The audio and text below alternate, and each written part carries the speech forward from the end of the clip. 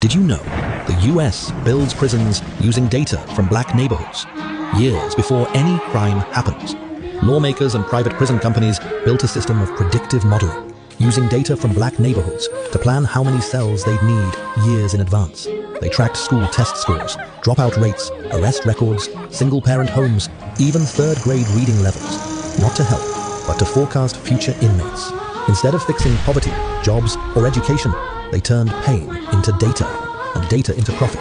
Private prison giants like Core Civic and GEO Group made billions, while politicians wrote three-strikes laws, mandatory minimums, and stop-and-frisk policies that kept the pipeline full.